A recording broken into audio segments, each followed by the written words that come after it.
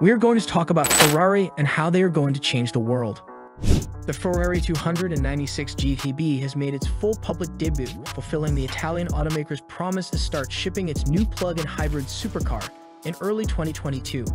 To be honest, not much new information has been revealed since the announcement, nor are there any important technical changes now that the car can be appreciated internationally.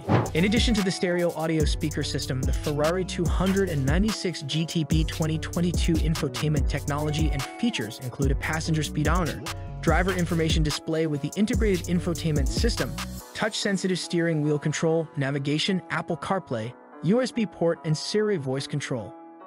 Ferrari claims this car can cover a distance of 25 kilometers on electricity alone, although it must be said that this is mostly an academic spec.